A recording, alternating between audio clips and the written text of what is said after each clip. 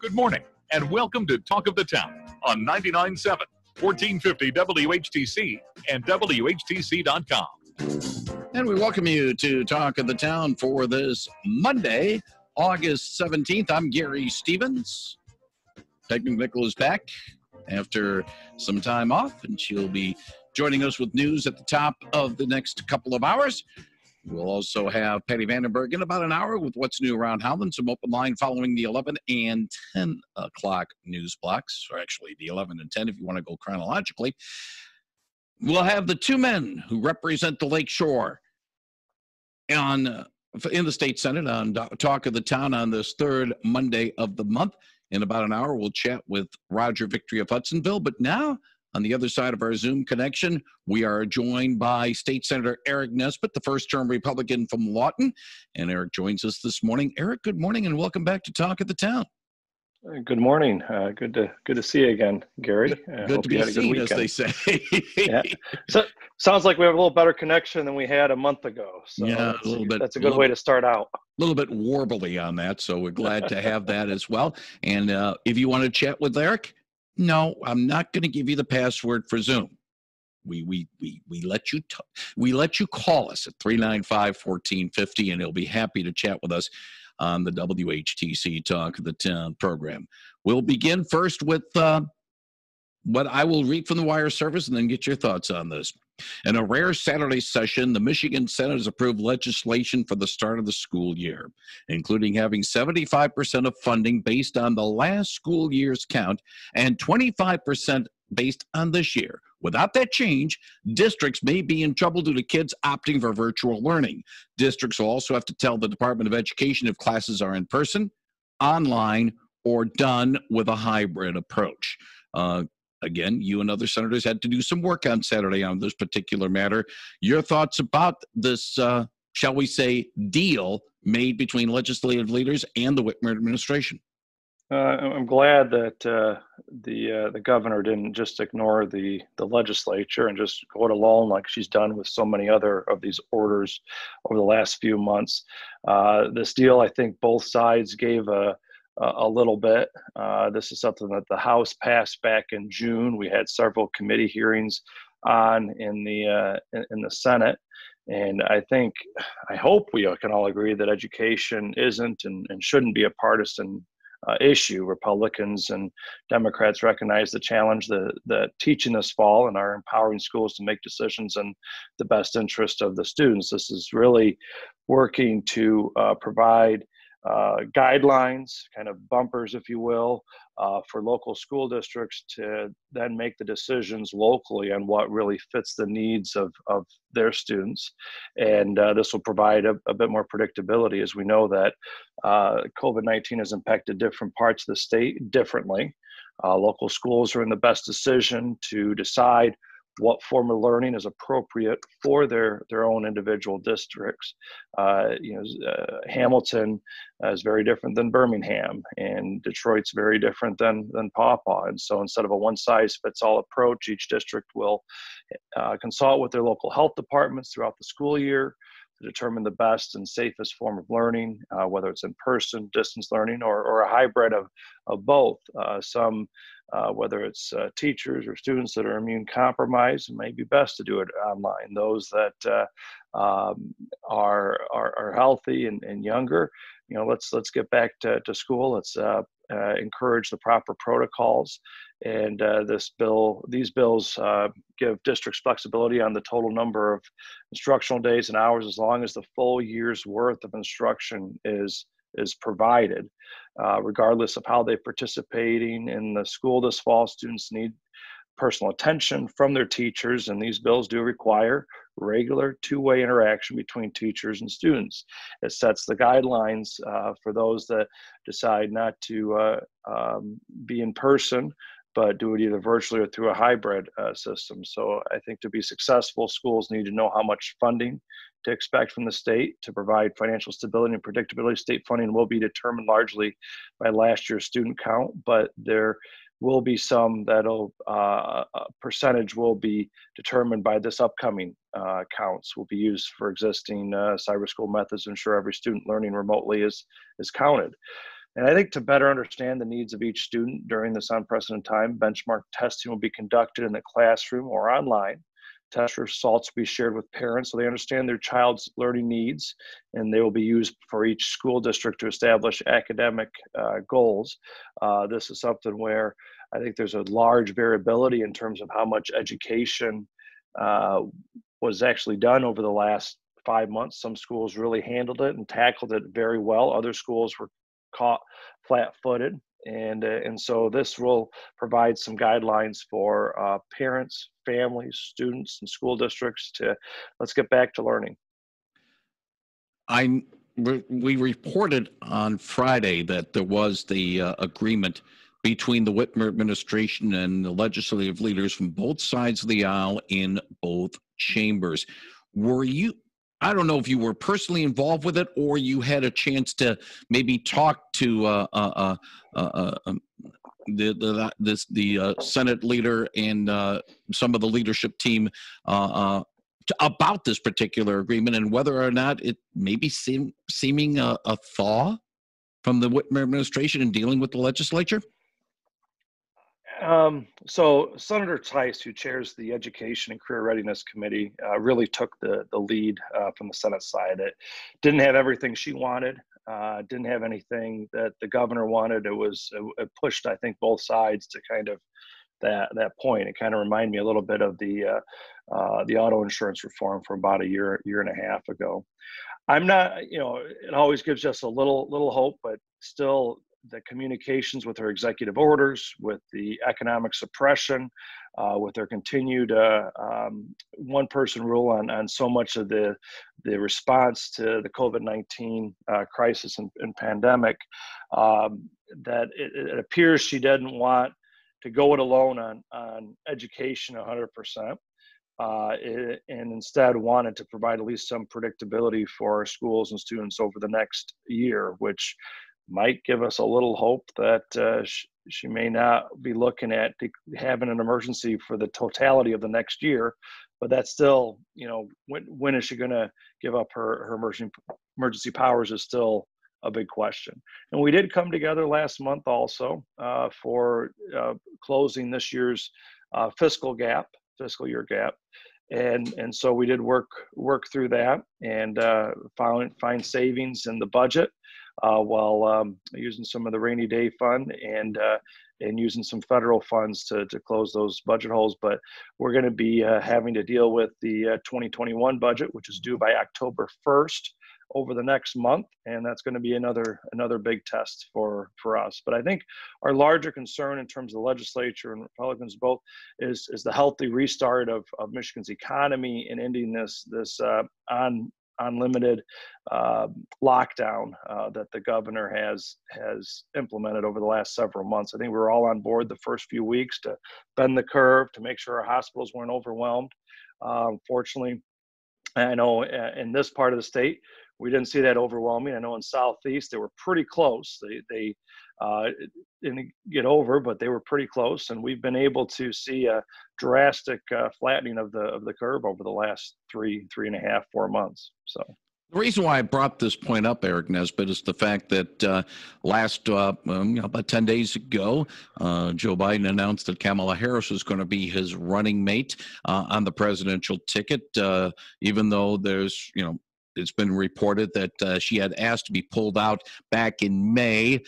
Joe Biden still said, Gretchen Whitmer, you're still on the short list, and she was apparently in the last short list before Senator Harris was selected. Some might say that might be a little change in what the administration might be doing with the legislature and how she's handling the situation.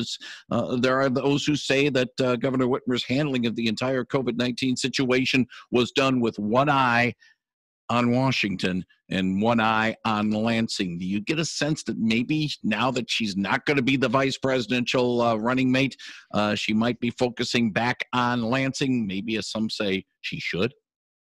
I sure hope so. I mean, I think you need to take concentrate on the job you have instead of the job you want to have. And I think that's something that we need to be reminded of if you're elected leaders in the state, is that you should be laser focused on the citizens and people of Michigan instead of national aspirations. And that's the challenge we've seen in the results here in Michigan. You compare ourselves to a similar sized state like Ohio. Again, they have about 2 million more people than we do. But they've seen about a third of the per capita deaths that we've seen from COVID. At the peak of unemployment, they had half the unemployment rate that Michigan had. And they're dealing with a quarter of the budget deficit that Michigan's having to deal with. And so this is the challenge that we have, is what science and data is Ohio using to work through this pandemic that Michigan isn't using. And yet the governor seems to get very high praise, but we have the highest death rate in the Midwest. And those results are very troubling when you look at the deaths in nursing homes and long-term care facilities. She did it alone on the nursing homes. There was mass confusion there, forcing them to take COVID positive patients that are there. We've tried to pass legislation that she vetoed that would have changed those kind of policies to try to protect the most vulnerable, because we do know, those that are most affected, that the highest likelihood of leading to death are older with underlying health conditions, that are overweight, and that have a vitamin D deficiency. And we do know that those are leading causes for respiratory illnesses. We're talking with State Senator Aric Nesbitt of Lawton. He represents Allegan County in the state Senate. If you have a question for Aric, you can call us at 395-1450, 395-1450. I'm going to throw a question from late last month, early this month. The state budget director, Chris Kolb, has been reportedly said that there's not enough fat or not enough pork in the current state budget to be able to balance it strictly on cuts and efficiencies. And he has hinted that unless there's help coming from Washington, revenue enhancements is, I think, the term he used, is going to be needed will be needed to be able to balance the books for fiscal 2021. Obviously, Republicans aren't on board on this particular situation, but can we see some efficiencies done so that there won't be revenue enhancements in order to have a balanced 2021 budget? I don't know what they're talking about in terms of trying to find revenue enhancements when you've disallowed people from actually going back to work. When people don't have incomes and aren't spending money, you're not going to see tax revenue. And so, but you got to remember, this is the same administration and the same budget director and Governor Whitmer's administration that a year and a half ago, when times were flush, when the economy was going well, when we had a 4% unemployment rate, when we were dealing with budget surpluses, that they have proposed nearly $3 billion of tax increases, $2.5 billion higher taxes on gasoline, nearly 42% increase in terms of taxes on small businesses. And so I think it's a little disingenuous saying from the same administration that's been pushing for tax increases when times were going well, when people actually did have some money to spend. And now when times aren't going well, I think this is the last time that we need to see any kind of tax increases is when the economy is in a recession and doing this poorly. I think we need to allow people and challenge the private sector and entrepreneurs and small business owners to get back to work safely, to do it effectively, and to make sure we protect the most vulnerable in our society. And let's get back and making sure that people are being productive citizens, and that we can have the revenue to fund the priorities of law enforcement and schools and our roads and bridges and our healthcare system. I'm going to ask you a frank question. Maybe you've answered a little bit to a certain extent, Aric. Can Michigan balance its books without getting a bailout from Washington on this? Yeah, we can. It'll be tough. I mean, it'll take some tough decisions, but it's something where between the last 10 years, we've been fiscally responsible in the state. We've paid down debt. We've paid down nearly $20 billion worth of long-term debt here in the state. We've increased our savings account from nearly $0 10 years ago to about $1 billion today. And we have addressed some of these long-term structural issues that we haven't seen addressed in Illinois or New York or New Jersey or California. Are we perfect? No, but we're in a lot better position than a lot of other states from our fiscally responsible budgeting over the last a decade, and it will be, there will be some pain if we don't see further monies from the federal government. But it's something where, as a reminder, they're talking trillions, $1 trillion, $2 trillion, $3 trillion out in Washington, D.C. As you do the numbers, if they passed a $90 billion, so 9% of what the bottom line that they're talking about out there, and they do a per capita outlay to the states, we wouldn't have to make one hard decision this coming fiscal year. Not one school dollar would be cut, not one local government. And so I think too much of the time we get so carried away with all these political wish lists that are out there, instead of saying, let's look at what the basic core services that are needed to take care of the citizens in the state. And I don't think there's going to be long-term consequences for spending without any recognition of what this means for our children and our grandchildren, and the budget deficit and the long-term debt that this is going to leave them.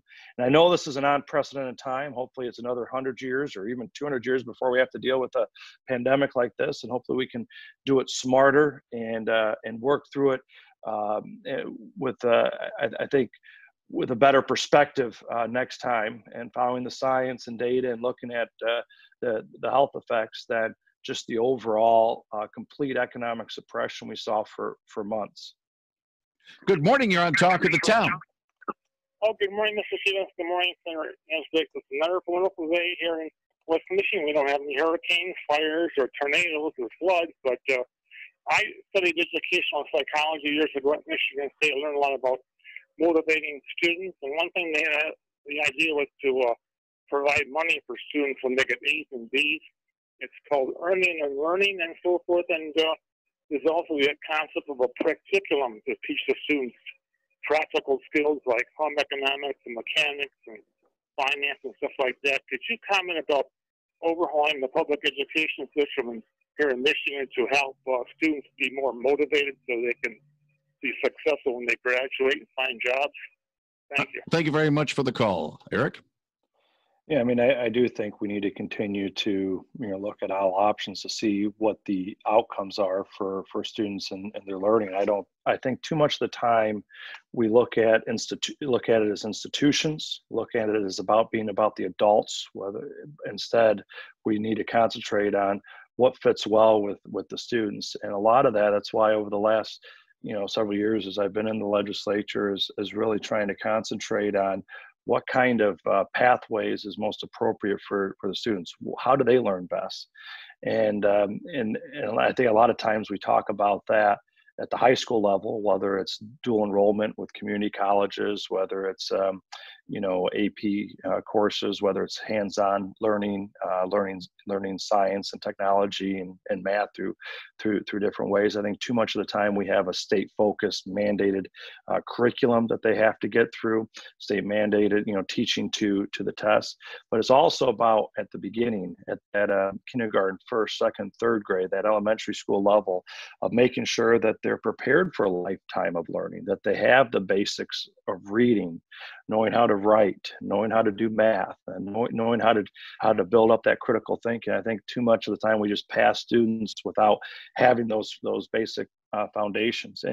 And also part of it that is a cultural change and a family change that I don't think the government can really affect greatly, besides staying out of the way a little bit, is the parents and the families in the community, and making sure that we have strong families and strong parents raising children, and encourage them and to motivate them and to figure out what ways are best going in the world. And so that's something where I think long term, how do you give parents and families the abilities and the choices to be able to have figure out what's best for their children, because they know them the best.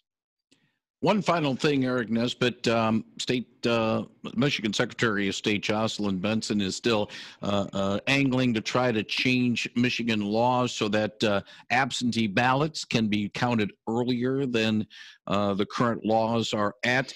Her predecessor as Secretary of State, Ruth Johnson, is a first-term Republican state senator from Holly, against some of the suggestions and some of the proposals that Jocelyn Benson has. Do you see any changes in the election laws between now and November 3rd, or are we still going to have pretty much what we have right now? Well, I mean, Michigan, I like the fact that it's all paper ballots. That's the first thing that I know. 20 years ago, during the last really super close presidential election between George W. Bush and Al Gore, there's a lot of money that went on. Those hanging chads, yeah. Yep. 1960s and 50s technology and everything. But I don't mind, but in Michigan, we do have the Scantrons. And in those Scantron ballots, you have a real paper copy that's there.